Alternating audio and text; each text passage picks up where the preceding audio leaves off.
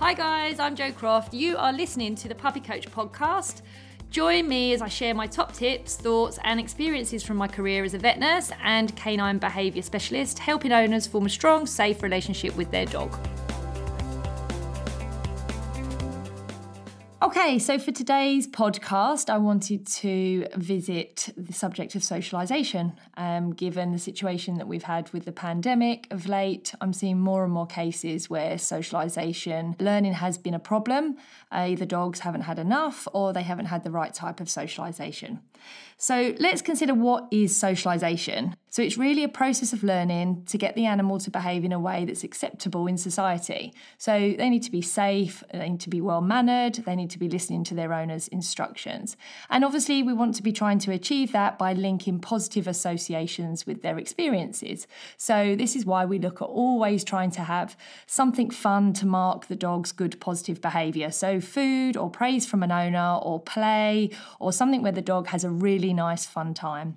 Positive socialisation is obviously down to the perception of the dog and also the owner. And I think one of the things that I really focus in on when I look at educating my owners is trying to get them to understand how the dog sees things and how the dog responds to certain situations.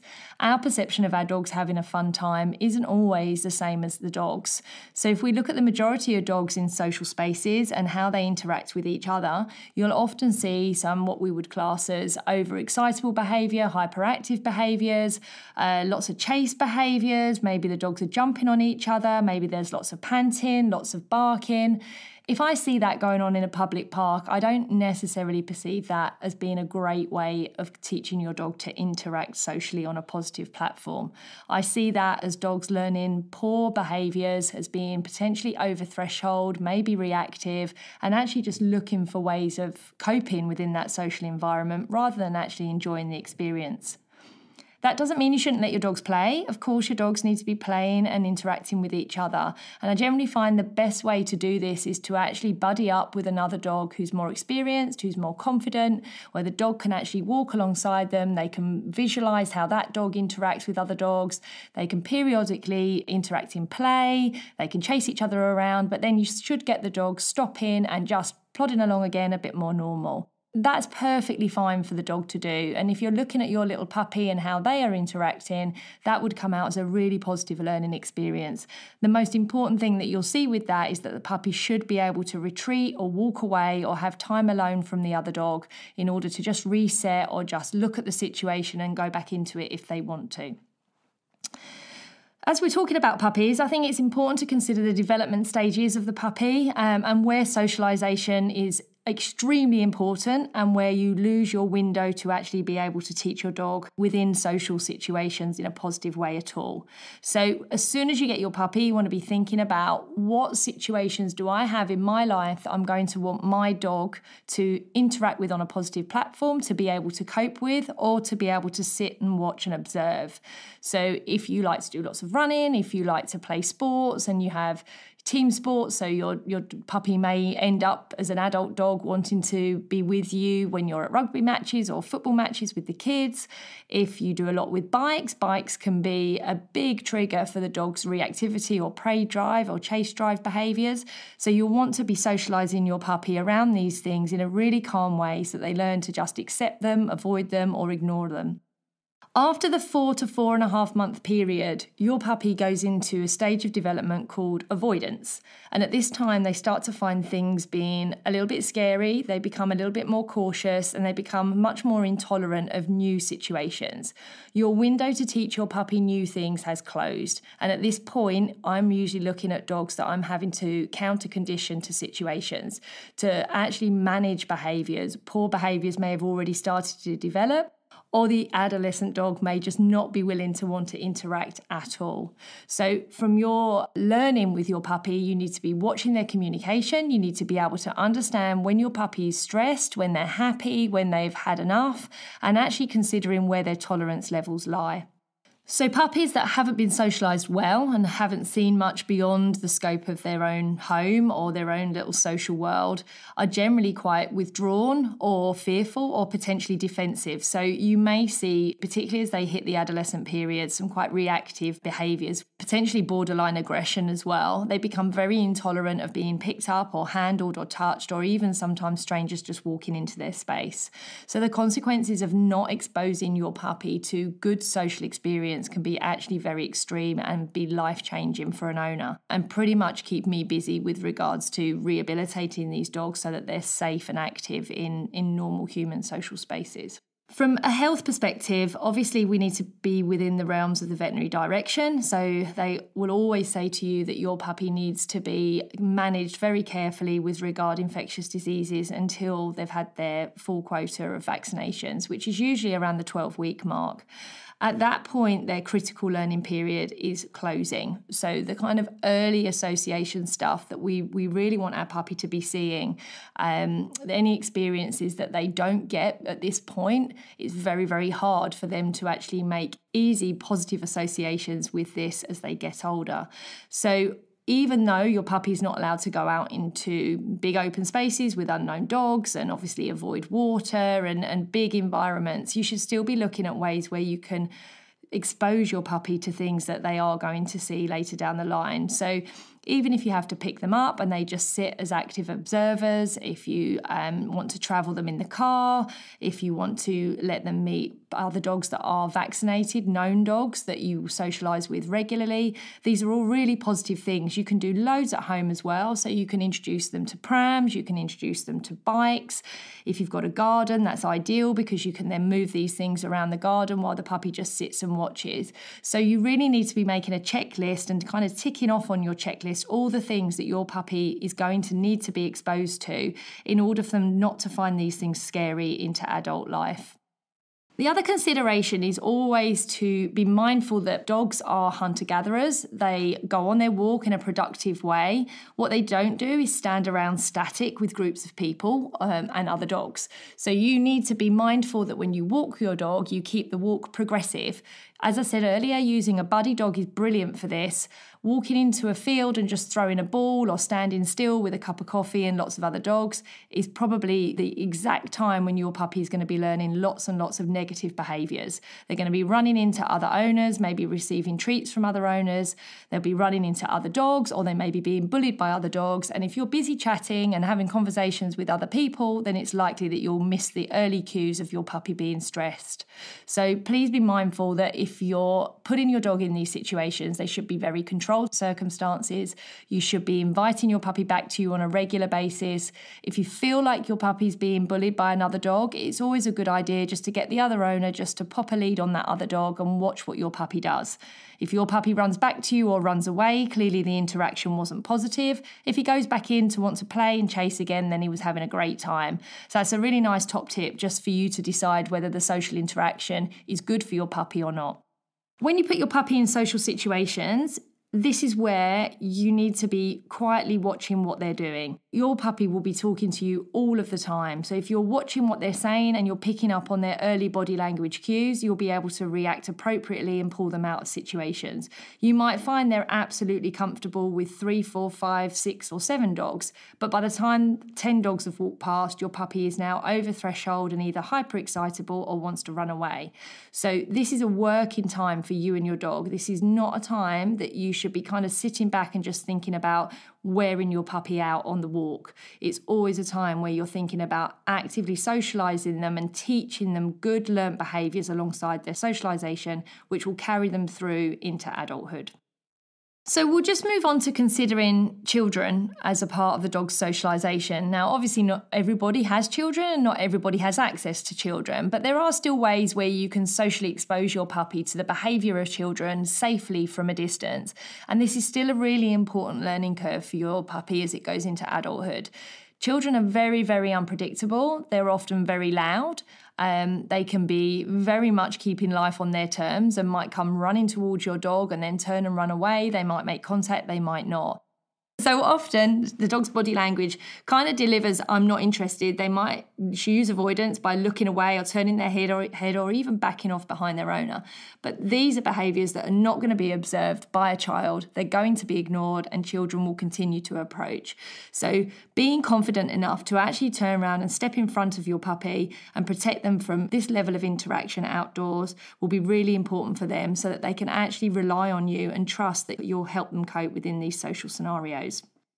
Taking your new puppy out into new environments, you need to be prepped. So if you're going to turn up with all your children, your entire family, and bikes and footballs and picnics, and your brand new puppy, you're very likely to find yourself in trouble pretty quickly. So I would always recommend that you find your first experience of taking your puppy to the park as a quiet time. Know where you're going, plan your walk, add in some social structure. So if you're going to arrive at the park with your car, then just sit with the car boot open and sit with your puppy for a bit first, just to let them adjust to the environment. Give them normal controls that you would do at home, whether that's a sit and a wait before they come out of the boot, just so that they've got some familiar cues to follow, and you can get some good early positive reinforcement in with your treats or some play. Your first experience at the park for the puppy needs to be fun. So you're looking to have that little bit of quiet time away from everything going on and just have some fun activity with your puppy so that they get to settle in the environment.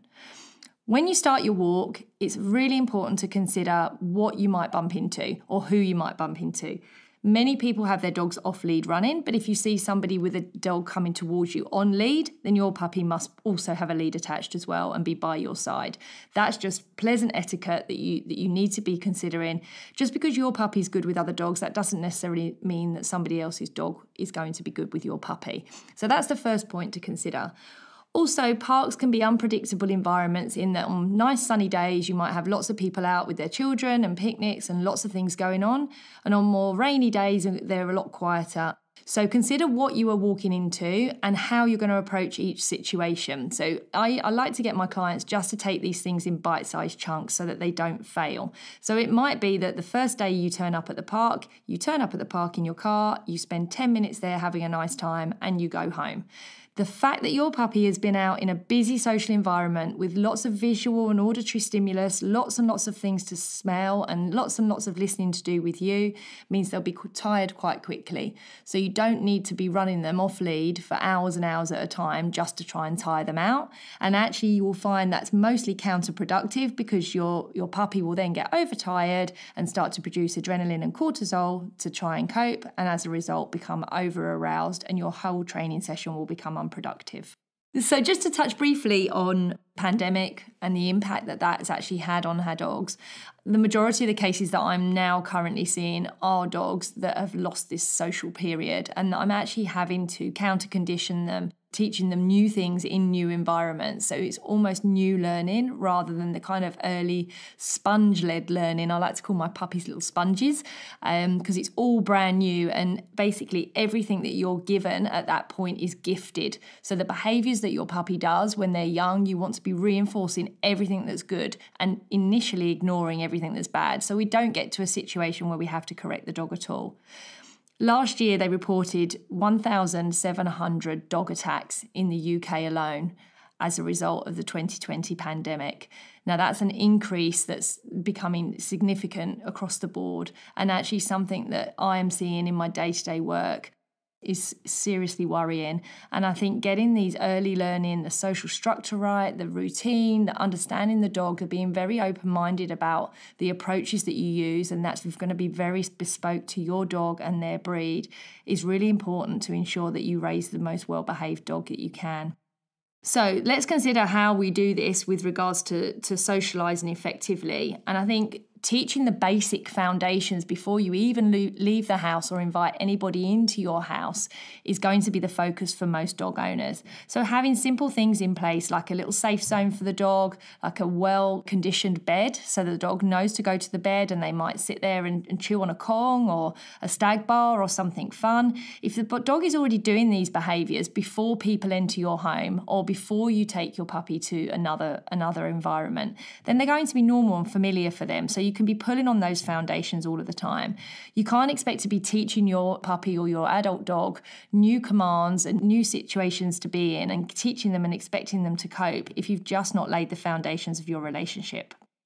The dog's memory develops by a series of imprinting. So this is a biochemical process stimulated by sight and smell. So each time your puppy experiences something again and again and again, you want to make sure that the behaviour he's doing or she's doing is the correct behaviour that you want. If you're consistently reinforcing poor behaviours or letting your guests be overzealous with your puppy and excite them and get them into a state of arousal that you can't control, then your puppy is going to link those sights and smells together along with the behaviour. And that's what your puppy will do, regardless of whether they're interacting with an adult or a baby or a toddler or another animal. This also applies to livestock. And when training around livestock, it is absolutely essential that you've got full physical control at all times. And if you're in any doubt at all over your dog's behaviour or whether you can handle your dog, then you need to be seeking professional help. If your dog is a puppy, this is when you want to get them out and about and attaching stop, sit and watch commands.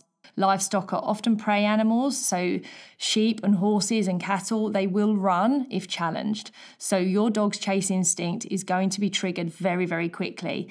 And trust me, once your dog feels that buzz of chasing after livestock, you are not going to be able to turn that around very easily. And you are certainly not going to be able to turn that around by waving a piece of chicken or calling them or even throwing a ball in the opposite direction. You will absolutely need professional help if you are in this situation. So just in addition to this podcast, I just wanted to invite one of my clients who's contacted me recently. Emma. Hi, Emma. Hello. She is about to purchase a new German Shepherd puppy. So I just wanted her to just jump on and ask me some questions that she felt would be pertinent to getting her dog ownership right, and what she might want to know around socialisation, how important it is and how to go about doing it. Fire away, Emma. So we've always had German Shepherds and I grew up with German Shepherds. The main thing I wanted to ask really is, we know a lot of people who have got puppies and don't really do any of the behaviour side or just bring them into the home and they kind of imply that they can learn on the job sort of thing, where they just come in and they learn naturally what the order of things is, and it's all quite easy. You know, you have the typical thing of it's like a starter child really, that they just come in and you can inherently raise them. You've been involved with my childhood dog Sheba and she's amazing and really well balanced and everything, but I know that doesn't come without hard work. Lots of people we know who have that attitude, they don't particularly have the most well-balanced dogs, and they come into issues and then they often find later on that they have to do crisis management. So I just really wanted to kind of open up the conversation with you, your experience, how important it is to actually get in with a puppy early and do this socialisation and put the hours in, and what the consequences are if you weren't to do that. I mean, firstly, there are dogs out there that it does just happen for. You know, there will be lots of people listening to this, maybe, who have had dogs in the past and they've just been great. And, you know, there are dogs are the most adaptable species on the planet. So there are certainly dogs that will cope. They'll know to take themselves away.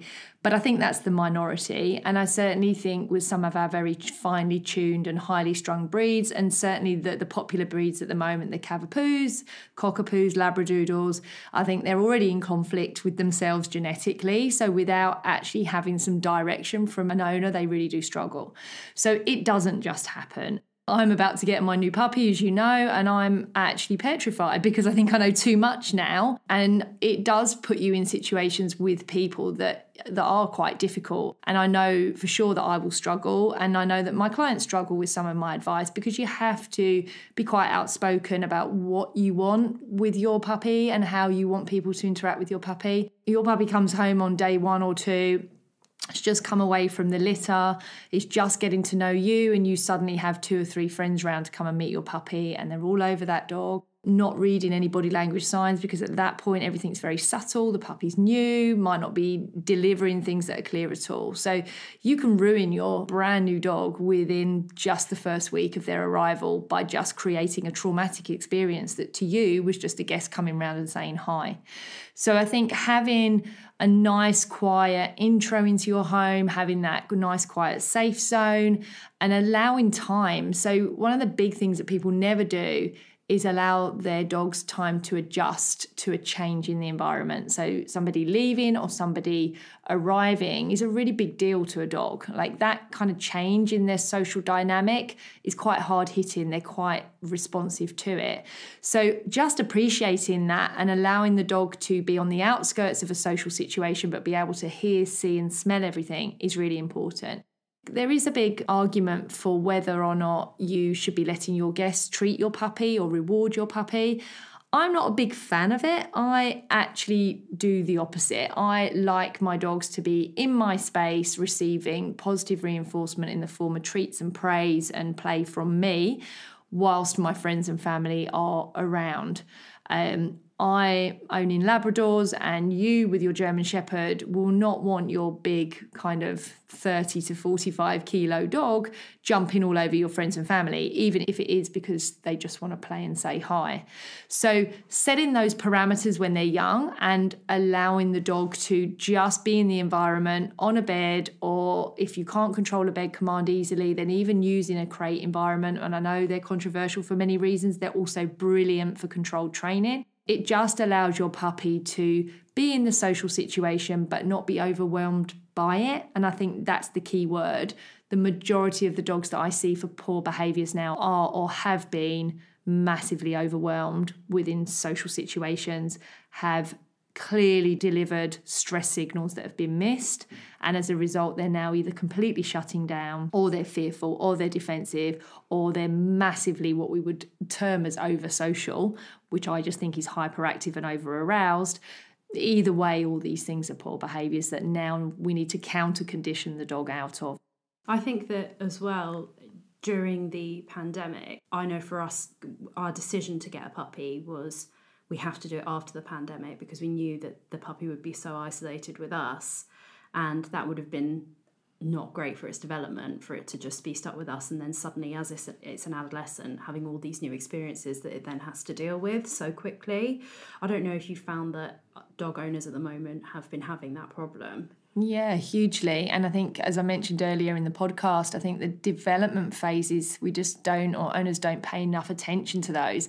You know, in human beings, those development phases of children are really obvious and over a prolonged period of time. You have the baby period, the toddler period, you know, the early schooling period, and then obviously the big one, hard hitting, will be at the adolescence phase, which is years.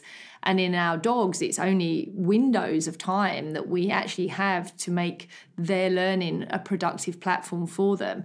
And if we look at most of the learning that goes on, dogs are amazing at adapting and being able to cope with situations that I look at and think, wow, I don't know how that dog's even dealt with that. Why is your dog not aggressive? You know, I go into houses where dogs are hyperactive and over-aroused and they're problematic because of it.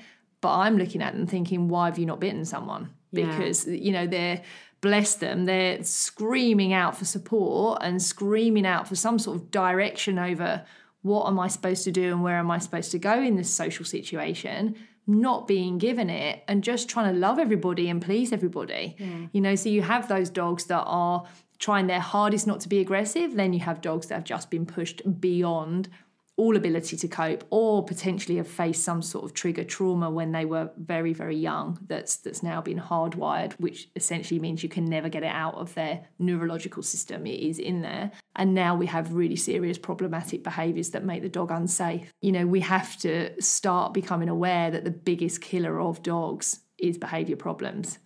And that's, you know, my comment on vaccinations earlier in the podcast. You know, yes, we need to be very mindful about infectious diseases and vaccination times and making sure puppies' immune systems are robust. But actually, it's not infectious diseases that kills our dogs. It's their poor behaviours, their inability to be able to cope living with people. And here in the UK, we generally don't just chuck our dogs out on the street, because if people don't want them, they rehome them or they drop them at a charity's door. So, you know, these dogs are then in another system whereby it's down to the decision of the charity what the dog's demise or positive outcome will be, which is very sad. As someone who's an expert and can read dog behaviour so clearly, I know for the layperson, You might see a lot of videos online, for example, or a lot of scenarios where as an owner, I might think that dog is happy or enjoying themselves, and actually they're in a lot of distress, even as a puppy. So what would you say are kind of some early warning signs to look out for in terms of their mannerisms or their behaviour? I think extremes are always a good consideration. So everything from, if I walk into a home and the dog or puppy, if we're looking at puppy behaviour, is there and I'm being greeted by that puppy, that's a really good opportunity for me to see that puppy's mentality around human beings. And often anything around the front door is unbalanced, not particularly pleasant. And I often get told, just say hi. Once you've said hello, once you've, greeted the dog, then it will be fine and the dog will settle down.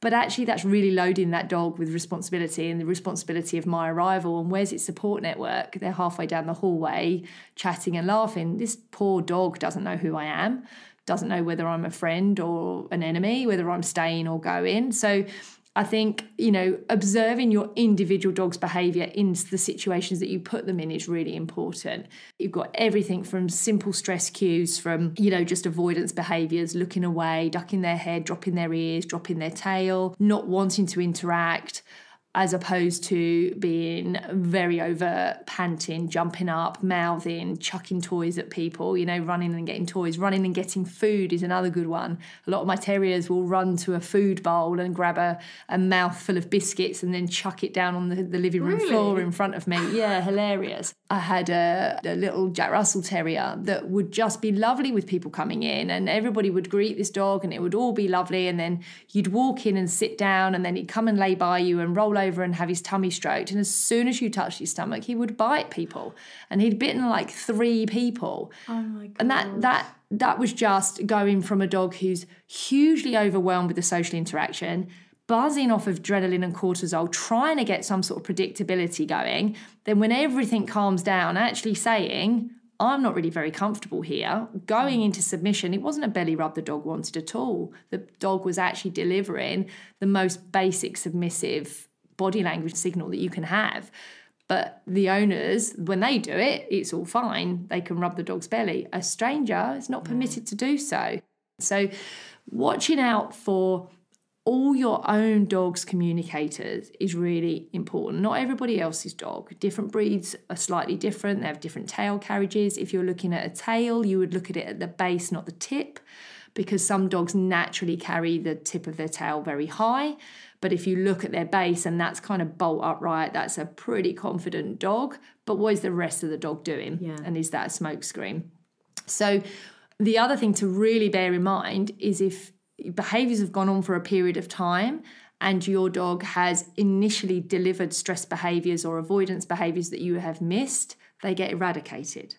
So you can put the same frightened, nervous dog or puppy lacking in social skills into the same situation 3 or 4 times, and eventually you won't get any avoidance behaviours, you won't get any of the low-level stuff. You will just get 0 to 60 half a second reactivity, which is usually, sadly, at the point that I'm called in. I'm not called in at the point where the dog is quiet, shutting down, turning away. The dog often is forced into the situation, and the expectation is the more we do it, the easier it will be for you, which is massively incorrect. I was listening to somebody else's podcast actually earlier in the week about social experiences, and she was saying that there was a dog that was frightened of balloons, and she'd heard of another trainer that in order to get the dog over this fear, he'd tied something like 20 helium balloons. Oh my God, that's awful. To the dog's collar. This is a method called flooding, which I don't know, it probably still is used now. It's certainly not something that I would consider using. So essentially it's about forcing the animal into a situation until they do all the kind of panic response behaviours. They can't get away, nothing works, so they just collapse. And the scary thing about that is that it's a chemical collapse. So we would call that a dorsal vagal shutdown. So you are talking about literally mental damage to an animal. But the visual expectation will be that the dog is calm and quiet, and therefore must be coping. But it's literally like a person being under such enormous stress that they just go into shock. Absolutely. That's exactly what it is. that is so traumatizing. Yeah. But this is what I mean, is as like a lay person who doesn't know, you would think, oh, great, that problem's solved. And it's funny, that's another thing I wanted to ask you, because you do get quite a lot of conflicting advice. So on the one hand, you get the very kind of positive reward people who are like, you shouldn't do anything at all to put your dog under any amount of stress or any amount of domination over the dog, or even leadership and terms like that. They're saying, oh, we shouldn't use that. It should all be treat-based and reward-based and fun-based and game-based.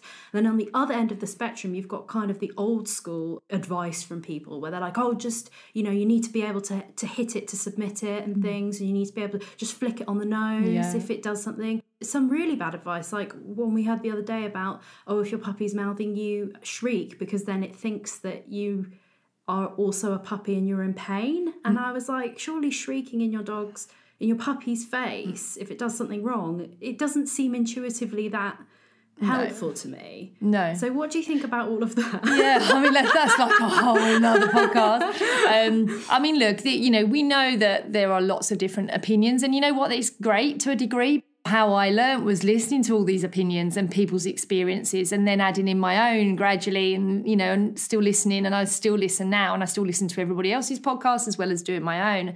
I think that's really important. I mean, I think we don't need to be abusing our dogs. Fact. Things like alpha rolls and slamming your dog to the floor, it's completely barbaric and unnecessary. I do think there's quite a lot of controversial consideration around treat work specifically, and it's something that anyone around me will know that I'm quite passionate about trying to get people to understand when and how you're using treats, and whether you're using them to bribe your dog, which is what a lot of people are actually doing, or whether you're using them as a positive lure towards getting good behaviours and actually marking those really good behaviours. So I think I tend to go with the opinion that I'm looking at the individual dog to begin with, the age of that dog, the experiences of that dog. And what I try and do is put that animal in a position where I've already decided whether I feel that's something they can cope with or not. And if I don't feel they're coping, I do nothing other than remove them, because this is a learning experience for them and it needs to remain a positive one. I think with regards pressure's a tricky one, because pressure again comes down to perception. And what would pressure be? Well, and this is the thing, I think it's how you look at pressure. Have I had puppies who've put the brakes on and gone, oh my goodness, what was that? And I've said, come on, let's go. And, clap my hands and said, let's go, we're going to go, and got their confidence and moved them through a scenario? Absolutely. Is that pressure? Probably. Is it forceful? Well, the dog is on a lead and collar, and I think I don't even want to go there, because for me the whole force-free thing is very conflicting and confusing, because unless you never have a collar and lead on your dog and never tell your dog not to do anything, then everybody to some degree is applying a bit of force to their animal. That's how we get our predators to conform and be good social pets. Like, we have to put some degree of force or pressure on the situation. But does that come with conflict and aggression? Absolutely not. And I think that's the line that we're and I would really like to get out there. People throwing these opinions around is damaging for people like you as a new dog owner coming into it. So yes, I go with my little treat bag, and my little treat bag is on me all the time when I'm training a puppy. And I had a client the other day who was talking to me about his French Bulldog, and he said, Jo, when he sees something new, he just sits down and watches. He said, it's really frustrating. I was like, no, it's not. It's amazing. Reward it. That's what you're going to want when, he's twice the size and he wants to greet everybody. But what he's got in his locker is he sees somebody and he puts his bottom on the floor first. Then he gets his confidence. Then you can get somebody to come over and say hi and watch his body language in return. What you never want is your dog dragging you over to another human or a child or another dog just to get a positive learning experience and then get them to reward it or not reward it. It might be negative. That's the worst thing possible. So all the rewards come from you in those early days. It's all about new environment, check in with me as an owner, let's go check it out because you're cool. Yeah. Or actually, you've checked in with me, but you haven't taken a treat. And I use treats a lot in this way. So I will just take a tiny little bit of whatever treat I'm using and offer it up to the dog in a certain situation. If the dog turns its head away and isn't interested, I've not got a dog on a platform that's willing to learn. Yeah. So we will retreat. So distance threshold is really important. That's the first thing that I do, is look at the dog's ability to cope with distance threshold. I'll then have 10 or 15 tools in my box that I'll pick out and use. And that's why it's important to educate yourself. If you're just looking at one person's ideas, one person's opinions, as long as that person's got loads of things to offer, absolutely fine. But if they're just going down one avenue of we're going to do everything with food and nothing else, including your dog stealing something and we're going to bribe that object off of your dog by using food, which is massively detrimental to the dog's learning, then you need to be looking elsewhere. So having the opportunity to educate yourself as a client and know what tool to use and when is probably the best top tip I can give, not just sticking in one lane. This is my tool, this is what I'm going to use. Yeah, and it makes perfect sense, because if you think about socialising a puppy, it's broken down, as you've said, into tiny little steps, and literally baby steps to get you to that point where your dog goes through that mental process of being able to deal with that situation and becoming resilient to that. Absolutely. So it makes sense that you would not just use one technique throughout that entire process. It would require lots of, there's so many different variables. There'd be the environment they're in, there'd be how quickly they learn. And one of the other things I wanted to kind of cover also is, obviously we're looking for a German Shepherd puppy, and there's more pressure on us to get the puppy to a place where it's socially resilient, because it's going to become a very large and powerful dog. Yep. And also, German Shepherds, are they predisposed to certain things, like thinking about the breed of your dog, and if that predisposition to certain behaviours would mean that socialisation is more difficult? Yeah, I think people that get these breeds that have maybe got some sort of caveat around them, or an expectation of how they are going to behave, I think they're a lot more socially aware of getting their dog friendly. And actually that awareness can be detrimental, taking your puppy absolutely everywhere and overwhelming them. Just treat my puppy. Get my puppy into your social situation. Some people go overkill. Shepherds are really sensitive dogs, and they want a rule. This whole thing about not giving dogs no and boundaries, that's not positive. We all need rules and boundaries. I work for myself. I still work within the confines of my association and make sure I hit all their code of conduct and everything that goes with it. And my own moral code of conduct is still very, very high. So we all need these rules and boundaries in order to be able to feel like we're achieving stuff and that we are socially acceptable. The better behave your dog is, the more praise you can give. I want to hear, yes, you're amazing, way more than no, don't do that. And that's not the case at all. So I think looking at taking what will potentially be a big, powerful dog that's very sensitive into a social environment, that's exactly the mentality you take outside. So if you see them doing anything as a puppy, add on another 30 kilos and, adult teeth, and decide if that behaviour is still acceptable. And, you mentioned resilience. Resilience is huge and massively misunderstood and not considered.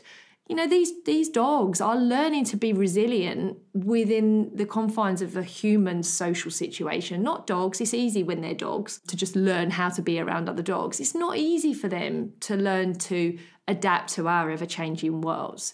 So resilience does need to be the focus, and your dog is not going to become resilient if you keep just chucking them into certain situations, throwing in some scattered food on the floor and expecting that to be a lovely experience for them. Because for your German Shepherd, it will absolutely not be. How your German Shepherd will thrive is doing a buddy dog walk, is sitting on the outskirts of a public park. And obviously in the UK, we have very open public parks and lots of dogs free running. So we want that dog to be able to be sitting and just observing all this stuff that's going on, observing the kids screaming and playing, just so that they get almost desensitized to it. And then they just periodically look at you and go, you know, is this all right? And you go, yeah, you're amazing, bang. And we're still treat training, we're giving food, that's amazing. The minute they stop taking food, you change your plan. Yeah. This is not working for me anymore. Or I have many people say to me, my dog doesn't like food. Let's find something they do like. And if we can't do that in the social situation, let's take them home and find that favourite thing. Is it a toy? Is it a stuffed Kong? Is it a squeaky ball? Different toys evoke different experiences for dogs because of the sensory element to them. So, you know, a squeaky ball might work for one dog, a fluffy toy might work for another, but you then add value to that object. And that's, what have I got? You know, this is only coming out when you're amazing. The other thing that I do, which works brilliantly for my big, powerful, energetic dogs, working dogs, is to let them sit and observe for a short period of time and then have a long line attached, obviously, but then chuck a ball out behind them away from the social event. Oh, okay. So they can actually blow off a little bit of that kind of shut down excitement. They might be sitting there going, and I've got dogs in a sit, stay and watch, and literally watch them shaking with the adrenaline of, oh my goodness, I'm following this command and this is amazing, but I really want to get involved. If you just keep trying to shut that down, you're going to end up with a dog that's going to explode. Yeah. So offering the opportunity for them to go out and chase something. I'm just going to chuck in a different thought process here. I worked with a lady with a Thai Ridgeback, which is quite an unusual breed, but very strong-willed, powerful breed. No messing. You're not treating this dog like you would a Maltese Terrier or something. You really are considering what will be the end result. And I did exactly that with this dog. And as she threw the ball, she ran with it. And the dog actually didn't quite attack her, but did go into prey drive mode and focused it on her. Now, fortunately, he was only 5-6 months at the time, but it was a real red flag. So that's not going to work for that dog. Yeah.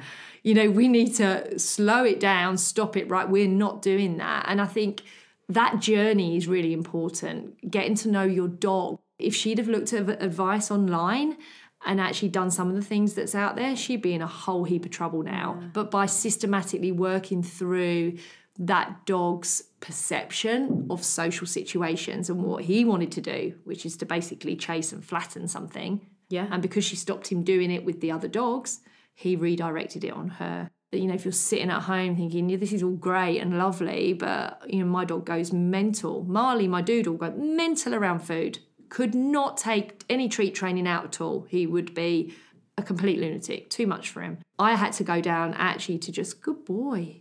Yeah. That's all I could do, because any energy I added would just send him into the stars. So, you know, it is all... cotton socks. Great learning curve, Marley dog. So I think, you know, there are lots and lots of pieces of the jigsaw puzzle that you take out. And the reason for this podcast is to allow people that sense of, it's whatever you're dealing with, it's okay, as long as you're being mindful that, you know, you're going to get a puppy and you're picking your puppy up next week. Yes, you may need to factor going in back to work, but you need to be setting that puppy up to cope with time without you when you're in the house first. You need to be setting that puppy up to cope if you're taking the dog to work or people come to your house for work. You need to be setting your puppy up to be able to cope with that. So it's not just a case of, like people do when they have a baby, you know, stay at home and learn what the hell you're doing. How do you breastfeed? How do you do this? And then the grandparents might pop over, but you don't want to see anyone and you spend your time in pyjamas. No, when you get, I didn't do that actually. I was out socialising. I didn't know what I was doing with my children, so I just trained them like dogs and they're great. It's all fine. So I think, you know, when you get a puppy, that is a period of time that you invest to understand them, to learn their communication, to understand your individual dog. It's not going to be like any other litter mates, because everybody else on WhatsApps and Facebook pages, they'll be doing their thing in their environment. So don't get too het up on, oh, but my puppy's not doing that yet. Yeah. Just focus on your puppy's journey and understanding what makes them tick and delivering that for all the good behaviour. Limitations, rules, boundaries, give them all of these things very simply with just real clarity and real positive awareness, because they love it. A boundary is not negative. A boundary gives them a chance to adjust. It gives them a chance to assess a situation. It gives them a chance to learn about people. It gives them a chance to use their nose, which is massive. So for me to just stop a dog as we walk through a doorway, just put my hand signal up and ask them to wait while I go through, is probably the difference between a calm, well-behaved dog entering an environment as opposed to a dog that's going to cause chaos. Yeah.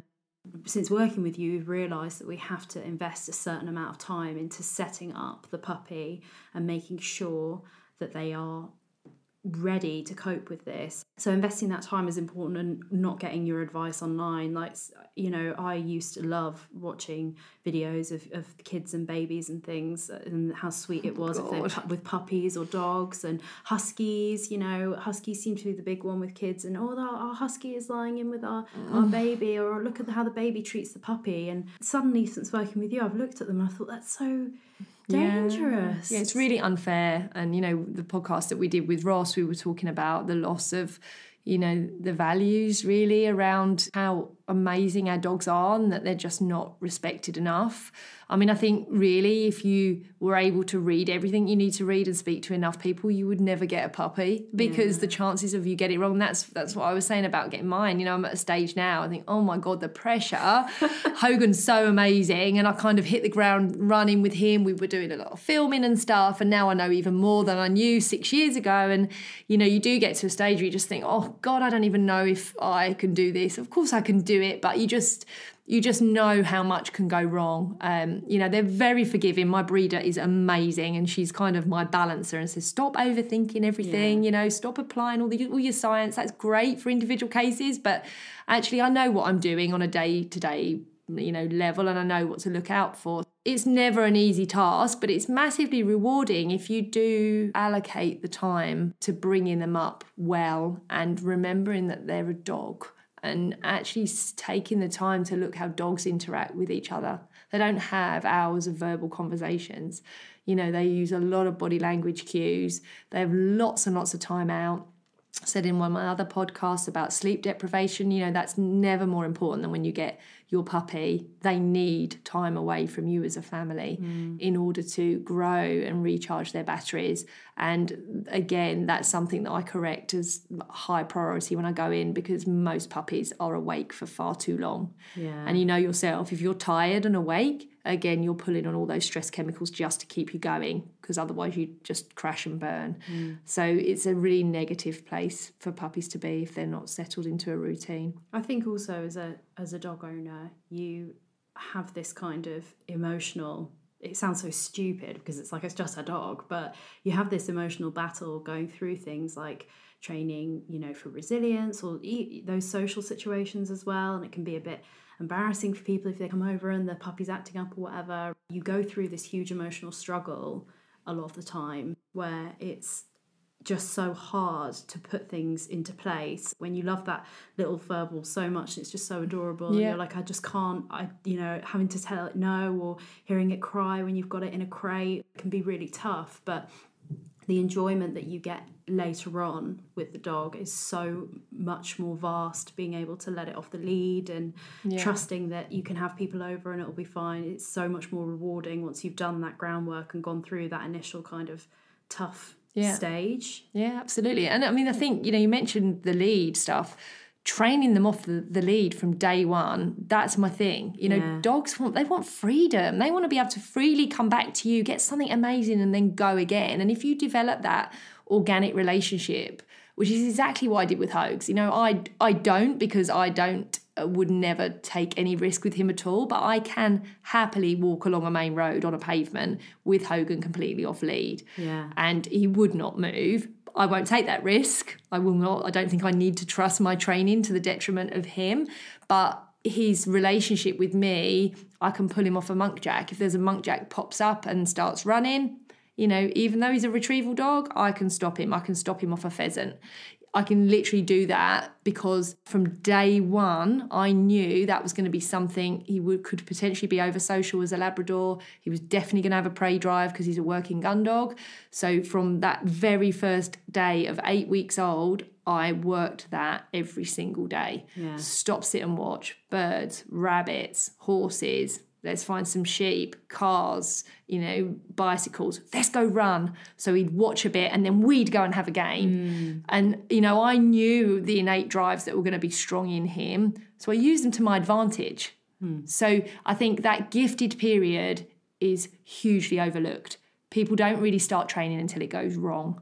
And so for me to have anybody like you that comes to me early or invests in any kind of advice from a qualified behaviour practitioner, and you need a behaviour practitioner, your dog training is great, and there's nothing wrong with socialisation with a good dog training class, but you need somebody that understands the psychology around the dog and the innate drives and the different breed predispositions that are prevalent, because it's those instinctive drives that get people into trouble. And if you are getting your socialisation wrong or it comes in way too late, you're going to find you're in trouble pretty quickly. We will definitely be looking at your shepherd from a perspective of impulse control. Yeah. Creating good, positive social experiences with her or his sensitivities in mind, because they're quite strong working dogs. They like to know what's coming next. Yes. So we'll be watching the general behaviours that your puppy individually delivers when he or she is in certain scenarios with you, when they're happy, when they're playing, and then how does that transfer to a guest coming in? Are they showing a little bit more caution? Do we need to get a settle mat down and be using a Kong with some treats in it? The puppy's just in the room for a short period of time while you've got a guest present, and then we remove them. Or have we got a dog that we can actually take out and actively start socialising really well, and just having them in, just sat outside a cafe? I wouldn't be letting people approach my puppy. Maybe approach the table and talk to you, and you can drop treats. But I wouldn't be letting people touch my puppy underneath a table as its first experience. So it's all kind of organically done, but with really clever controls in place so that the learning comes with your direction. So that's what we'll be looking to do. Depending on the strength of your dog's working drive, we will look for outlets for that too, because that's the best way to train a dog, is to give them what they love to do. We're not going to be looking at bite sleeves for your dog. We're sending a shepherd down that route. But we can channel that energy into even some retrieval work or something similar. So I think we are just going to ensure that you're as educated as you can possibly be and set up to hit the ground running, so you're not trying to learn whilst you've got this cute little bundle of fluff in front of you. Yeah, lovely. So I hope that helps, Emma. Yes, thank you so much. Looking forward to meeting him or her. And I guess that concludes today's podcast. Thank you, everybody, for listening. If you're interested in reading any more about socialisation, you can pick up my Puppy Coach book either from the website, puppycoach.com, or it is also available on Amazon. Any questions, feel free to fire them over. And I hope you enjoyed today's session. Take care.